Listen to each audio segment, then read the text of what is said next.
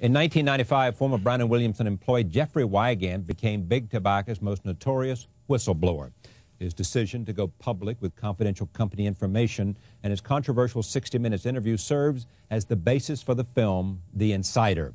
It has been named Best Picture by the Los Angeles Film Critics Association. It has also garnered 5 Golden Globe nominations, including Best Picture, Actor, and Director. Joining me now is the film's director, Michael Mann. His past works include Manhunter, The Last of the Mohicans, and Heat. I am pleased to have him on this broadcast. Welcome. Thank you. Let's talk about this film, The Insider. Because I was in a tangential way involved in this because the real-life characters appeared on this program, as you well know, and sat at this table, as you well know. That, number one. Number two, I am of the 60 Minutes family, and 60 Minutes too, and my loyalty goes to 60 Minutes because I believe in loyalty. Having said that, and I have certain quarrels with the film, and Mike has more than I do, but in the end, this was a film, and this was a creative endeavor by you that works as a movie, which is what you were making, a movie. Having said all that from me, tell me how you first speak to what the movie is about for you and what you wanted to do, why this was attractive for you, and what was in it beyond entertainment. The real appeal to this, to me, of the film was to involve audience as intensely as I could do into characters who were very real. And the kind of awkwardness of Jeffrey Wigand, I was stunned by the humanity of it, just the raw humanity of it, and so it was to bring Jeffrey Wigand onto the screen as a character, and to see if I could get an audience to be fused as subjectively relates to Jeffrey as possible. That was the motive to do it. And then with Lowell Bergman, who doesn't back down, he doesn't back off, he doesn't fade the play, and both men who are as polarized from each other as possible, both struggling against very large-size adversaries. That's the real emotional and dramatic and intellectual appeal of the material. I thought was so stunning, and in that also is probably the subject of the film because that is the nature of our lives. If we are in conflict, as these people are, with large corporations, to have an adversary, to have damage, which is the wages you pay to take the positions that Lowell and Jeffrey took, to be how it truly is. And if someone is an adversary of a Brown & Williamson tobacco company or any large Fortune 500 company, those are some of the reasons why I wanted to do the picture. And somebody says, "What's this movie about?" You say it's about standing up, about not fading the play, about not backing down regardless of the costs. And it's about the way we are. Yeah. We are like Jeffrey Wigand. Yeah. All right, let me talk about choosing the actors you chose. Yeah. Lowell Bergman, producer at 60 Minutes. Where is he now?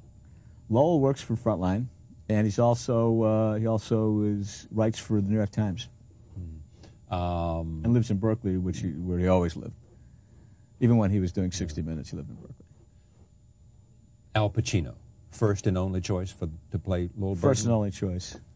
Simply because you love Pacino, or simply because you thought there was something about this role was right for Pacino? Because I thought it would be great to have Al play a character he's never played before. Which is? Which is an intellectual worker, right? A journalist, a man who is world-wise, who is as facile in dealing with the Hezbollah in Lebanon as he is dealing with police corruption in New Orleans, as he is dealing with the Leaf Blenders Manual from Brown & Williamson.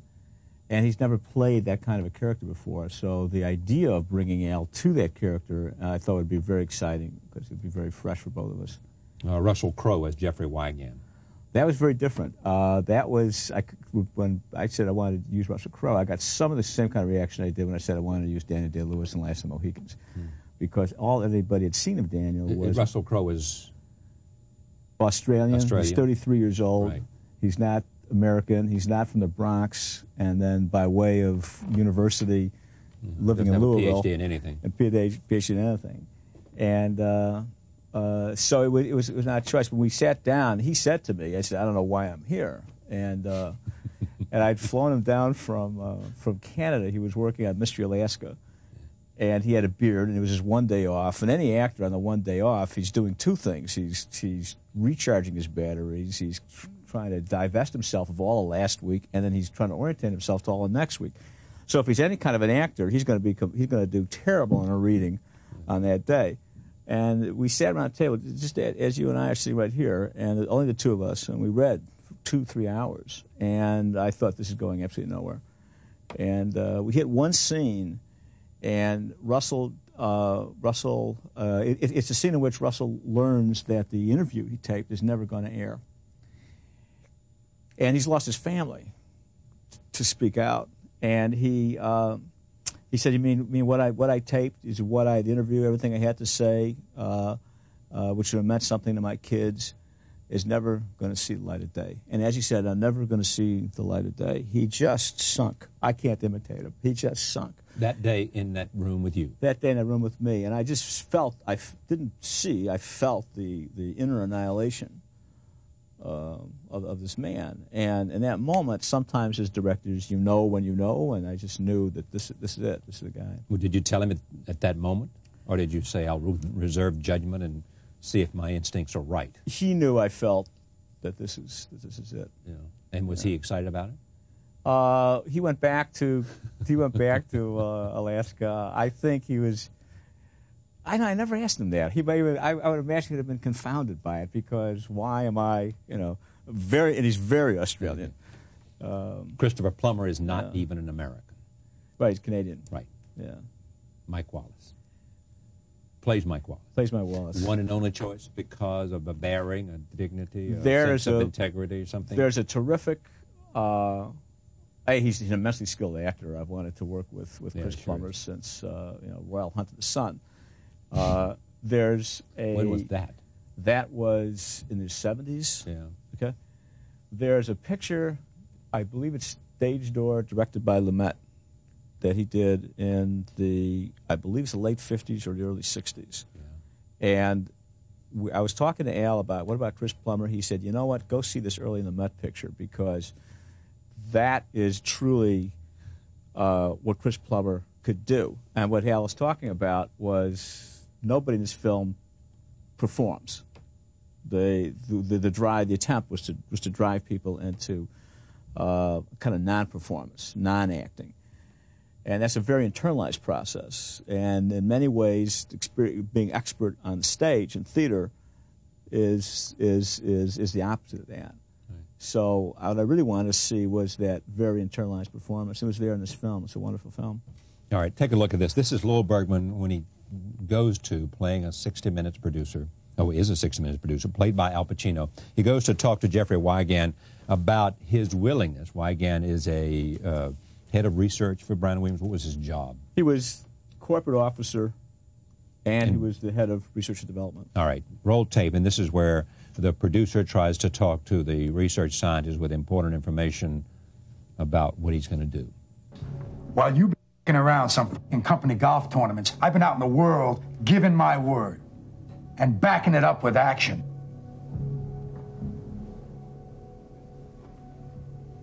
Now, are you going to go and do this thing or not? Best performance in this film is by? Oh, I would never say that. Oh, come on. What does Al think? I can tell you that I think the best performances in this film are by Al Pacino, by Russell Crowe, all the way Diane Venora. Christopher Plummer, by Sir Michael Gambon. Yeah. As man, he was great. He was. I mean, he had one scene to personify something, and it had to be someone with the size of Gambon. Since we've talked about it, this is later in which Russell Crowe, playing Jeffrey Wigand, in preparation for a 60 Minutes piece, is interviewed by Mike Wallace, played by Christopher Plummer. Here it is. There's extensive use of this technology known as ammonia chemistry. It allows for the nicotine to be more rapidly absorbed in the lung and therefore affect the brain and central nervous system.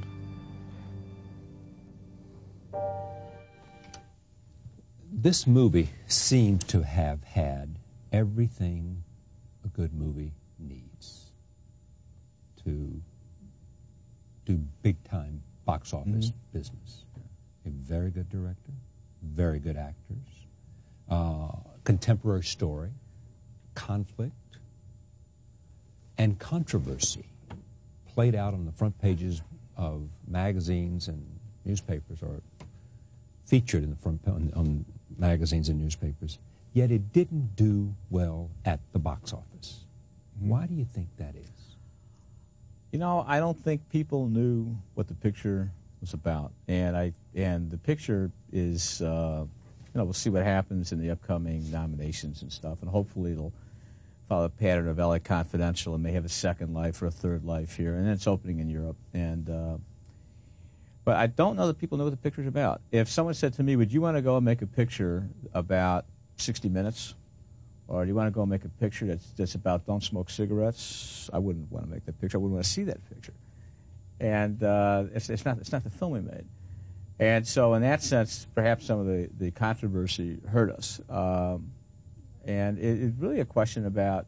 Because it looked like it was a piece about 60 Minutes, or it looked like it was a piece about an investigation into what's wrong with tobacco. It was about, oh, that's something to do with cigarettes, and it's going to tell me smoking cigarettes is bad, and I know that already. And it's not what the picture is. It's not what the picture's about.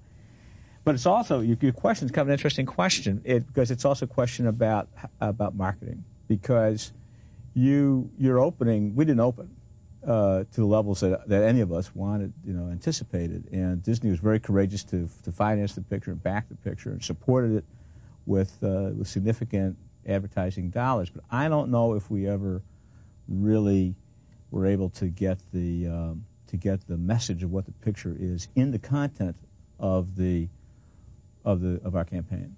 And it's a difficult thing to put into a bottle. It's an art form like haiku. All of course it is, because I asked you to tell me what the movie was about 10 minutes ago, and you had a hard time. I could tell what it's about, but it's a complex film. It's about many things. It ultimately is it's a thriller. It's a psychological thriller, and but it's difficult to get that 30-second message in a bottle sometimes. But because it's a complicated story. It's a complicated story, and then there's also it was fraught. I mean, it was a wild time in a way. We were threatened with litigation by Brown & Williamson, so there was nervousness about what materials would be used or not used in advertising. But it was highly supported. And there's another thing to consider, is that all the press, all the reviews, as a rule of thumb, I would say, are maybe a 25 to 30% factor, and everything else rests on 30-second spots. Reviews were pretty good. Reviews are fine, yeah. Janet Maslin in the New York Times and others. So you think it had to do with the way the film was marketed? I think it had to do with the way a combination of things, but the news environment and the marketing. But it's, and we all took a part in it. So this is, but it's. But the marketing of a motion picture is kind of an activity that's off to the side, and the making of it is over here. And so I concentrate, obviously, more on the making of the film than I do on the marketing of the film. So, perhaps that's a mistake. I don't. Well, no, I mean, in a sense, because if you care about it, you need to see it through. You do see it through, and you do work on it, but it's a skill set all of its own. Yeah, I know. And a discipline all of its own. I mean, I bet Steven Spielberg sees it through. I think a lot of people see it through. I see it through, but how good I am at it, I am not that good at making a 30-second spot. I'm good at making something maybe all the way down to about 2.5 minutes, which is about how long it took me to answer your question before. I'm okay all the way down to trailers. You start getting into that realm of 30-second spots, that's a level of expertise all of its own. Would you do it over if you had it to do over? Absolutely. That's most thrilling. It's the most thrilling experience I've had directing, making this film. Why? Because the challenge of trying to direct audiences' attention into those moments when, for example, Russell as Jeffrey Wigand is experiencing something that's common to our lives. It hits a kind of a harmonic, and it's a universal moment. And as an audience and as a director, I can look at that and say, I've been there. I know what that man's experiencing. That was the promise of this material, and that's what Russell delivered. It's what Al delivered. Thinking particularly of the moment when it's the only moment in the whole film in which he's completely candid, in which he's emotionally immediate to the moment, and he tells his wife when they're leaving the old house and going to the new, much smaller house, the material life is going to get significantly reduced. He says this will be better. Imagine what it'd be like for me to come home at the end of the day, feeling like not feeling bad about where I was, and feeling good about it. And this will be better. It'll be more organic. That's a great story. That's a great story. Lowell's story is a great story. Jeffrey's story is a great story. The moment you're talking about, it was fun, and it gets this issue of truth, about dramatizations. There was a moment on Dick Scruggs' lawn in Pascagoula, Mississippi. Dick Scruggs is a lawyer who's been on this show, who prosecuted the tobacco companies with great skill. Right. And invented how to sue them. And he was Jeffrey Wigand's lawyer, and Jeffrey had to make a pivotal decision about whether to go to court and give a deposition or not. If he did, he could go back to Louisville and be incarcerated, because there was a Confidentiality thing. Confidentiality agreement he was breaking in a court order. And he had to make that decision, and he's standing on the lawn, and he came to the conclusion that let's go to court. Now, he's standing on exactly the same spot on the same lawn that the real Jeffrey Wigand stood upon in front of Dick Scruggs' house, with Dick Scruggs and Lowell Bergman right there. And it was a pivotal moment. I couldn't find out when we were writing it why did Jeffrey make that decision? Why did he decide to go? Because what was at risk was huge. And I came to the conclusion, working with Eric Roth, my co-writer on the screenplay, and then also talking to Russell about it, I came to the conclusion that he decided, if I don't go forward, part of me is going to go away. Part of the way I am to myself, how I see myself, will be annihilated. It's going to go away forever, and then I will be less good to myself. I'll be of less value to my kids, to anybody. And so he just makes that snap decision. And later on, I was able to ask Jeffrey Wigand what was in his mind, and it turned out to be the same thing. Later on? Why couldn't you do that before you made the... Because we couldn't talk to him. Because he was still under threat of litigation, and we couldn't be in a position where information he had was passed to us. Oh, I see. So even though it may have been what was in his mind at a pivotal moment and had nothing to do with the tobacco company, could not be used because somebody might suggest? No, we couldn't speak to him at all. No, we had no contact with him in pre-production. All right. This is a moment that may come right after that particular time, but here it is, because I always wondered that too, because you played up skillfully the dramatic moment. Right. And the next thing you know, he's walking in. Well, next thing you know, he says, I have no criteria with which to make the decision, and I can't just do it spontaneously. And then he looks out to the ocean, he comes back, and he says, bleep me, fuck it, let's go to court. And they go. And you know that he's reached something internally, and I believe you know why. Roll tape. Response, which meets the definition of a drug. Nicotine is associated with impact, satisfaction. It has a pharmacological effect that crosses the blood-brain barrier intact.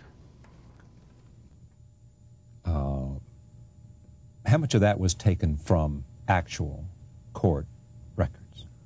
A lot.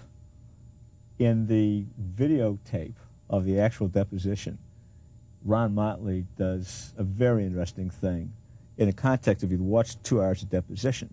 Motley is the attorney. Ron Motley, the attorney who's trying to take Jeffrey's deposition. There's a very interesting thing. Bezenzen, who was the attorney for Brown and Williamson, constantly is interrupting, which is just Bezenzen doing his job. But Motley decides at one point in time that he's not going to have this anymore. And he turns his back to the tobacco lawyer and the camera and says, "Sir, I'm going to take my witness's deposition, and you may listen or you may not, and I care not." And it's this mellifluous Southern, wonderful phrase. In the context of 2 hours, it was devastating. In the context of a short scene, it becomes Ron Motley with a much more overt declaration. Now, Bruce had surgery about 6 weeks before that scene. Bruce McGill, the actor playing Ron Motley. And after about 4 or 5 takes, he wasn't feeling so good. And it turned out, when he went back in the hospital a week later, that he had literally had some stitches came undone. He had to go back in. What's your next film? Not sure. Don't know. Not sure. I want to do a Western. And Eric Roth and I are launching on writing another Western. But our method of working is so congenial that it'll probably take us at least a year. Michael Mann, director of The Insider. We'll be right back. Stay with us.